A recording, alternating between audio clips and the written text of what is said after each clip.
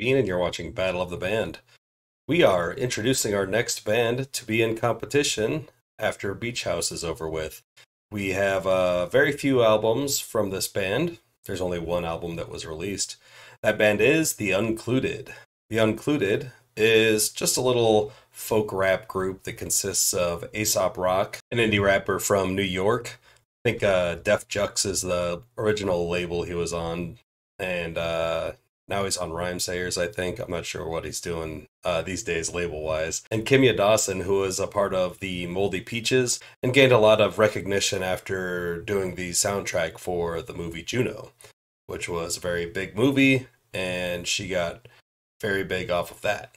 I've seen her live twice, I believe, in Fairbanks, Alaska, and she was pretty cool. Very good show, funny person, charming.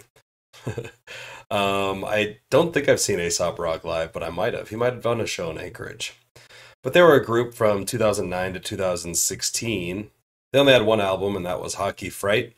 They haven't released anything since and seem to have not a great relationship anymore, as Kimya Dawson tweeted in May of 2018, Aesop Rock is not my friend.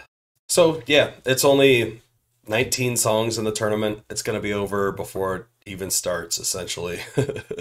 There's a couple of little extras here and there, but the album only had 16 songs on it. I've managed to track down 3 more songs to include in the tournament, just to add a little more meat to it. But that's what we're going to be listening to.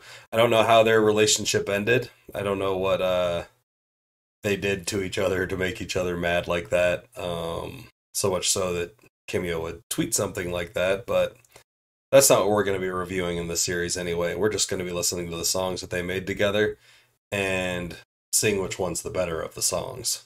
The best of the songs. The best song from The Uncluded. That's what we're going to be doing a week from the end of the Beach House tournament. So stay tuned.